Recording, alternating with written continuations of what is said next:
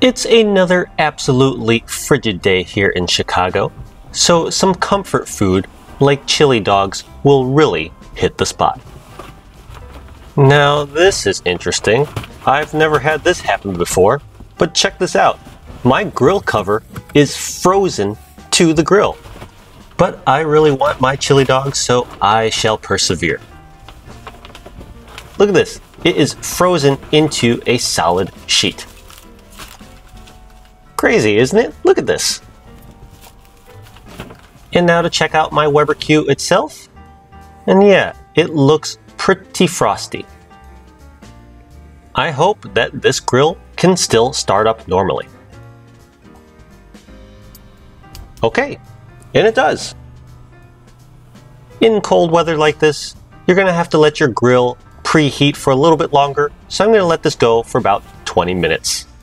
After preheating, it looks like my grill is running normally, so I'm going to dial the gas knob down to a low heat and add some hot dogs directly across the grill grates.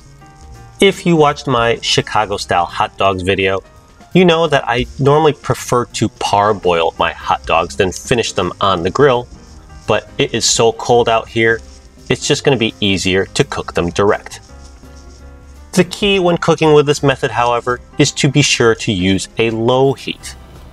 This will make them less likely to crack or split on the grill. That said, check on your hot dogs every 3 minutes or so and rotate them on the grill so that it gets some even cooking and even char. These hot dogs are already fully cooked and packaged, so really all I'm doing is making sure they are nice and warmed up throughout. Do this a couple times throughout your cook. Now, depending on what brand of hot dogs you purchased and how large they are, after about 6 to 8 minutes of cooking time, they should be ready to come on off the grill. And you'll see my hot dogs today have taken on some nice color and some nice sear, so they're ready to come off. If you look closely, the skin of these hot dogs are starting to bubble up a little bit, so it's good that they're coming off now. Any longer and they may risk bursting.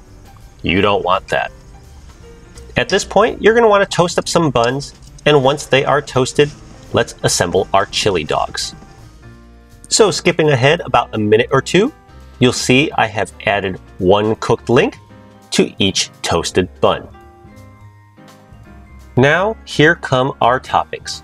For chili dogs, of course, we're first going to add the chili.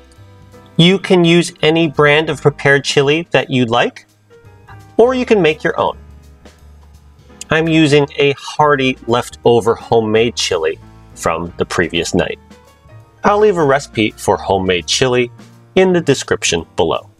Once these dogs have been loaded up with the chili of your choice, it's time to add on some typical chili toppings. For me, this begins with some diced raw red onions. And as with any topping you add to any food, use as much or as little as you like. I'm also now going to add some freshly grated cheddar cheese, because you gotta have delicious melty cheese in your chili, right? Some folks might like to add some sour cream or some jalapenos to it, but for me, these are ready to enjoy. So like I said before, on a frigid day here in Chicago, some comfort food is much needed. It just warms you up to the core. Here's another look at chili dogs made on a Weber Q on a cold Chicago winter day. Give this very simple recipe a try and let me know how it goes for you. Thank you very much as always for watching. Don't forget to like and subscribe. I look forward to seeing you all again next week.